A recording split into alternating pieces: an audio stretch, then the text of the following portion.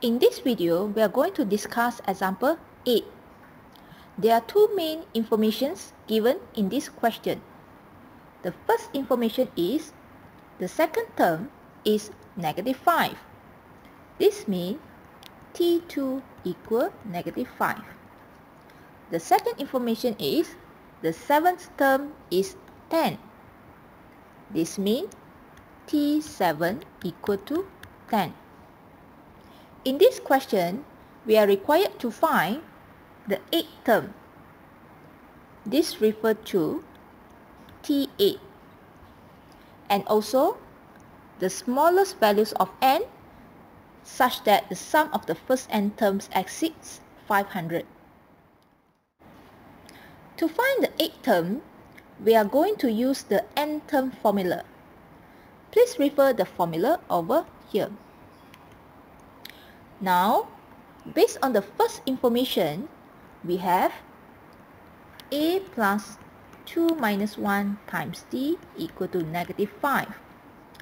By simplifying this, we get a plus d equal -5. This is our first equation. Next, based on the second information, we have a plus 7 minus 1 times d equal to 10. By simplifying this, we have a plus 6d equal to 10. This is our second equation. Now, here we have two equations with two unknowns. We are going to solve them simultaneously by taking equation 2 minus equation 1. We will obtain 5d is equal to 15. So the d value is equal to 3. Now, let us plug in d equal to 3 into equation 1 to find the values of a.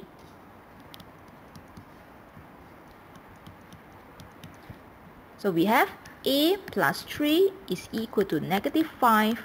So a is equal to -8. Alright, so to find the 8 terms, T8, we are going to substitute the values of D, A, and N into the n-term formula. So we have -8 plus 8 minus 1 times with 3. And this is equal to 13. Next, let's move on to find the smallest value of n. Given that the sum of the first n terms exceeds 500, this means xn greater 500. Now, we are going to plug in the values of a and d from the previous part into the Sn formula. Please refer the formula over here. So we have n over 2, 2 times -8 plus n minus 1 times 3 is greater than 500. Now, let us simplify this until we get the simplest form.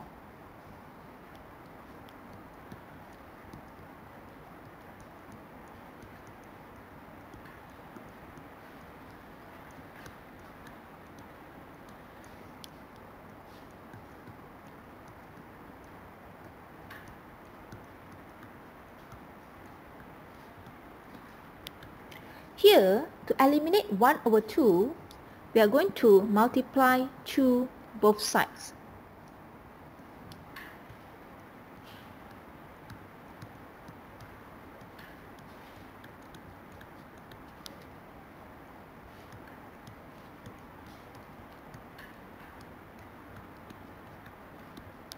Now, let us rearrange this so that the right-hand side is equal to 0.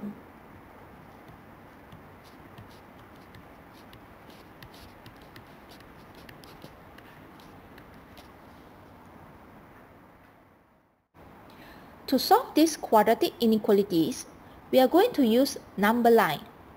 Here, we clearly see that the sign is greater than. This refers to positive sign.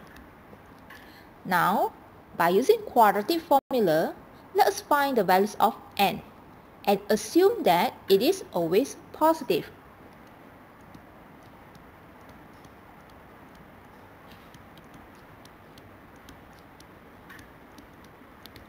We have n is greater than 21.697 or n is greater than negative 15.36.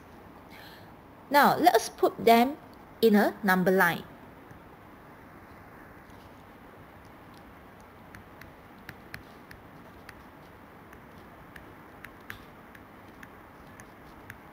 So when n is greater than 21.697, this is going to the right side. And when n is greater than negative 15.36, this is also going to the right side. So we have negative, negative, here is positive, negative, positive, positive. Finally, we have negative times negative is positive. Positive times negative is negative. And positive times positive is positive. So, we choose the positive region. This is because we are referring to this sign. So, the answer is n is less than negative 15.36 or n is greater than 21.697. But here, we ignore n is less than negative 15.36. This is because we know that n is always positive. That means the smallest values of n is 22. Well, that's it. Thank you.